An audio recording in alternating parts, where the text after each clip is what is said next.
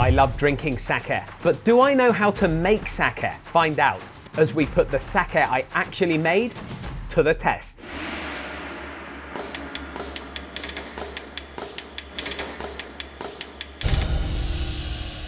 Welcome to Kanpai Planet, I'm Mac, and in the summer of 2021, I spent 1 week making Japanese sake on Sado Island at Gakkogura, a brewery school run by Obata Shuzo. On Kanpai Planet, you'll find videos of each day of my incredible experience, showcasing the sake making process at a level never before seen.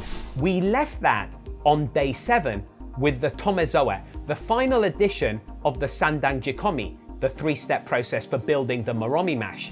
The moromi nisu, our fermentation time, was 22 days before our shibori, the filtration or pressing. Now it's time to taste the sake I made with my team, the Rising Dragons, which is something so special I didn't want to do it alone. So with me today is world-renowned sake professional, Chris Hughes. Hello, Mac. Chris has been promoting sake and educating sake enthusiasts for over 14 years. As well as sharing his knowledge, Chris is here to provide an independent take on how this sake turned out, lest the fact that I made it somehow interfere with my judgment. Chris, welcome to Kanpai Planet. Thank you so much for inviting me, Mac. I'm really excited to taste these sake. Fantastic. So let's dive in. All these sake are Junmai Daiginjo. Daiginjo refers to the fact that the rice used to make these has been polished down to 50%, in this case, or less. Junmai means no jozo brewer's alcohol has been added. All these sake are made with koshi tanre rice. Ooh. Is that one you know? It certainly is. They call that the thoroughbred of Niigata Prefecture. Koshi tanre is the child of two of the most common rice varieties, Yamada Nishiki and Gohyakuman Goku. All these sake are muroka, which means they have not undergone charcoal fining. Charcoal is actually used to kind of remove any off colors or off flavors or aromas.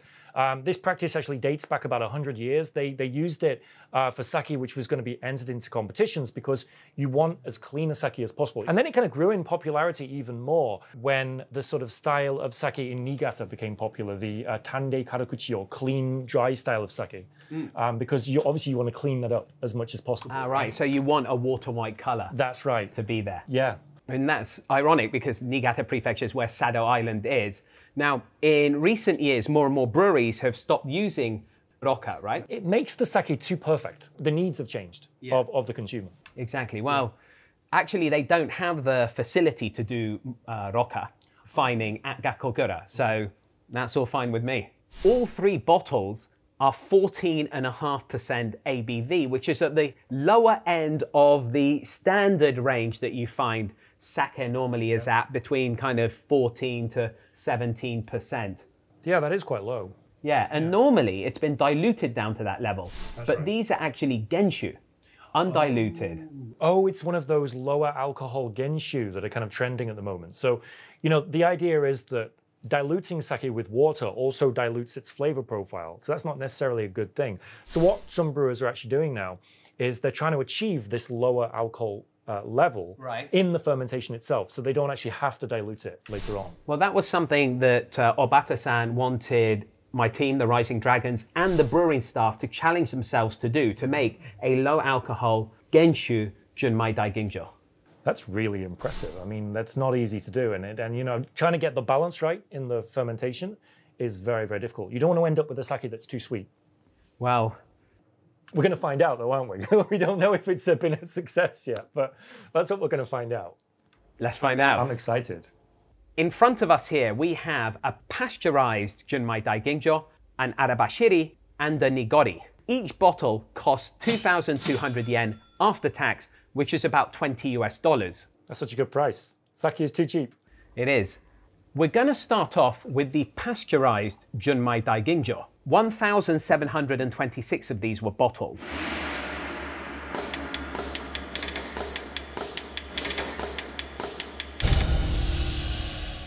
Of the 3 sake, this is the closest to something that would go on general sale. And I'm actually very proud to see that it is on general sale. This is Obata Shuzo's most recent catalogue, and there it is. Wow. Most sake is pasteurized twice. But this one has only been pasteurized once before bottling and then cooled down post-bottling with a good hosing down of cold water. Chris, the Nihonshu, the sake meter value on this sake, in fact all of the sake, is -6. What conclusions do you draw from that? This is probably going to be on the sweeter side. One concern I have is how sweet is it going to be? You know, is that sweetness going to kind of stick around, or will you manage to balance that with the acidity? Is it going to be cloying or is it going to be integrated? Well, let's find out. But first of all, let's check out the color. It's definitely not completely water white.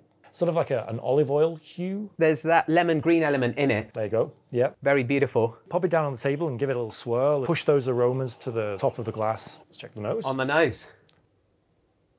Ooh. Very nice. That is nice. Yeah. Very pronounced ginjoka. I'm getting like a lot of apple, red apple and some elderflower, and it's quite floral as well, white flowers. Yeah, really nice and elegant and pure. I'm not saying anything. I'm quite nervous actually. You know, I made this thing. I'm waiting for the judgment of Paris here. I'm getting a lot of banana, lychee, and strawberries as well. Definitely some strawberries in there, yeah. And you know, any sake where you're kind of spending this long on the nose and not even getting to the tasting part is good a sign. It is. I keep going back to it. Wow. Should we taste? Kanpai. Kanpai. Kanpai. Kanpai.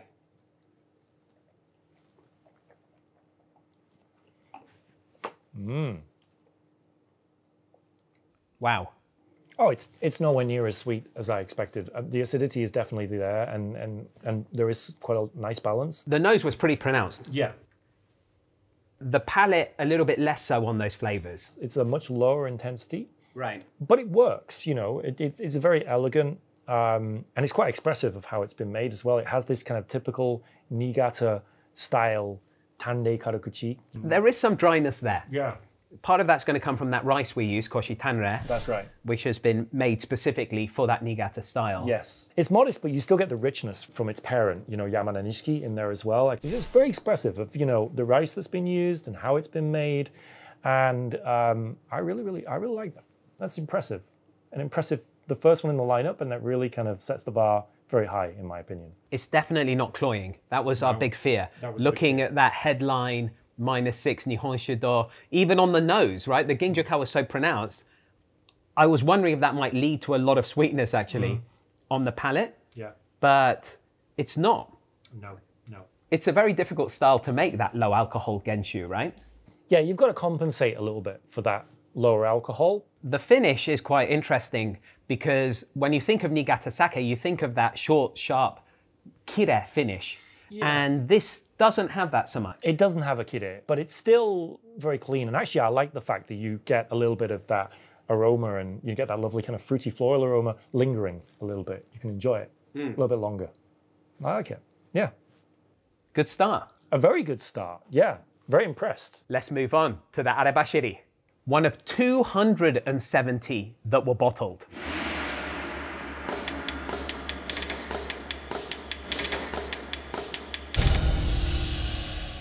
This is the free-run liquid that emerges from a filter before pressure is applied.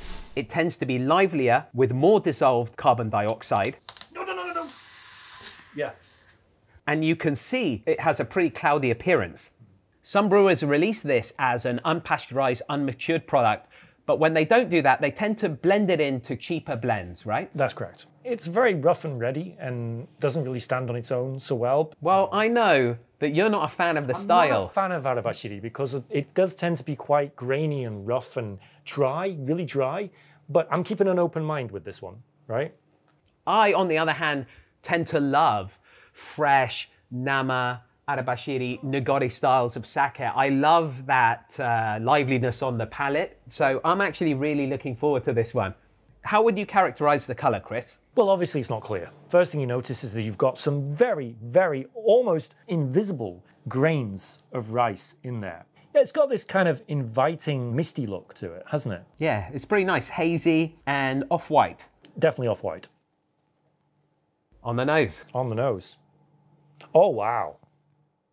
Straight away, that's straight off the bat there. Like, okay, this is one of those sake which is quite easy to describe the aroma profile. For me, I would sum that up as peach yogurt. Yeah, but not like a Muller fruit corner where the peach is on the side. Integrated beautifully, peach and the lactic together. And it's magnificent. It's very fresh and very expressive. You know, you can really pick out all these different flavors. They're beautifully executed, I think. It's great. Reminds me of some of those sake down in Okayama that are made with white peach yeast. Yeah. It's quite a dominant note, isn't it? I can't wait to try it. He wants to go. All right, Kanpai. Sorry, Kanpai. This smells so good.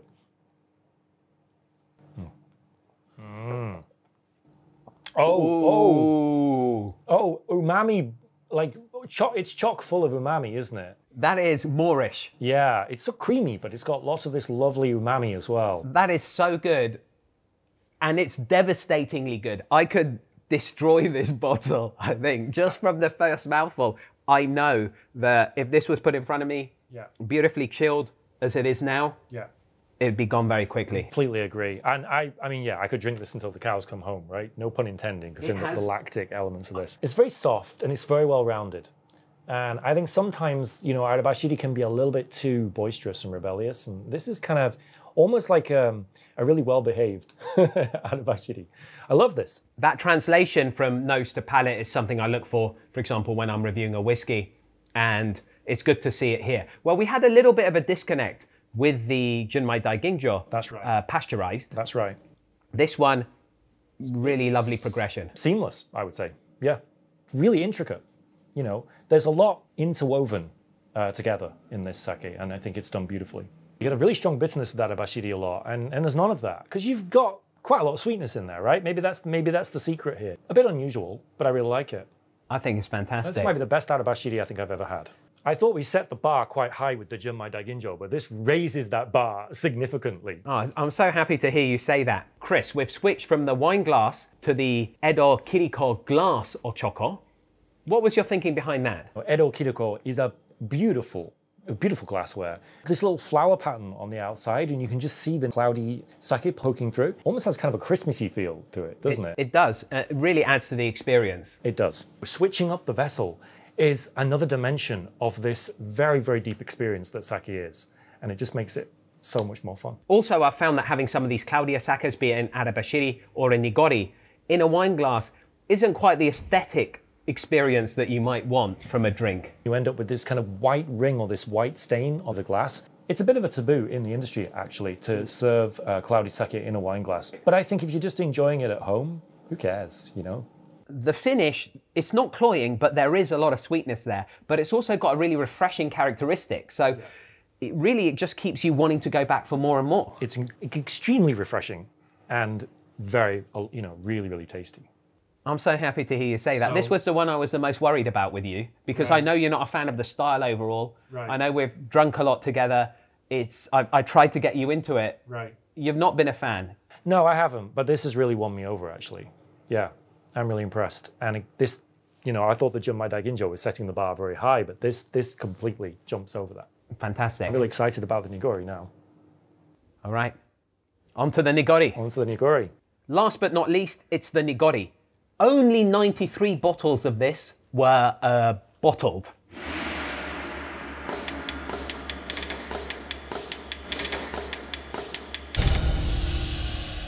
Now, nigori simply means cloudy.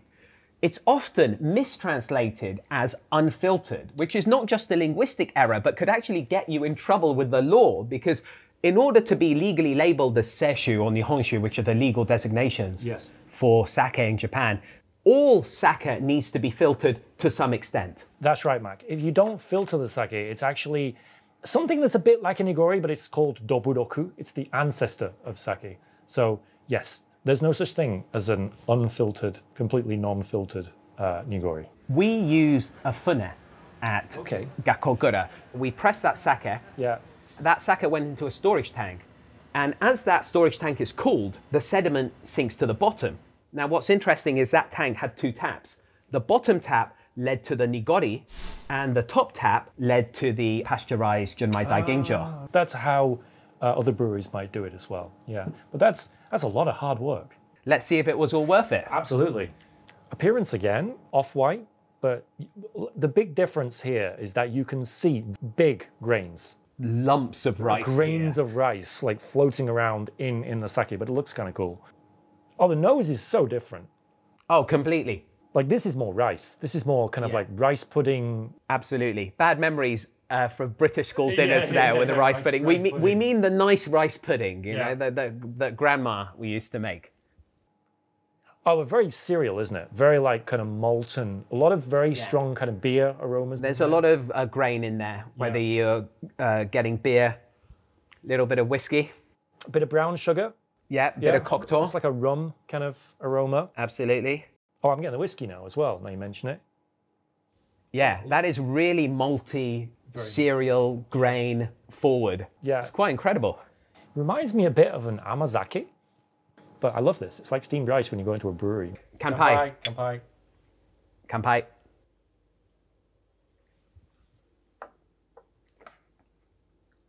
Oh, that's so different. It's not fruity. It's like, it's more kind of like cereal, like a malty, like almost like a beer taste to it. A lot of nigori can be too chalky and too dry. Yeah. There's some dryness here, but it's kind of, it's got an interesting journey, this one. Hits you sweet, then you get that dryness, and then back, you know, close to the finish, you're getting that sweetness again. Yeah, I agree with that. Yeah. This isn't my favorite out of the three, to be quite honest with you, but I still think this is a really, really impressive sake. Nigori is actually one of my favorite styles, and I feel it is vastly underrated. Yeah.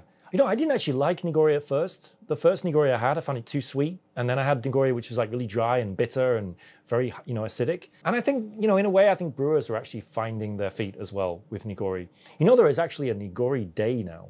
Ah, yes. Yeah. The 5th of February. It was actually registered officially this year. I'm glad they released it, admittedly only 93 bottles from the bottom of that tank. But it allows you to see a different dimension of what we produced. Absolutely, and this just showcases the diversity that sake has to offer as well. Just like taking bits of different parts of that process and kind of releasing them as their own separate products is really a great way of showcasing how diverse sake is and how much there is to discover. That's a really interesting way of putting it. It was the same results of the moromi mash that went into that press. Yeah. Either we let gravity do the work for the arabashiri, or we started to apply some pressure and then let gravity do the work in the tank after cooling in order to draw out the nigori from the rest of that liquid. Yeah, absolutely. Well done. This is a really, you know, I'm really impressed.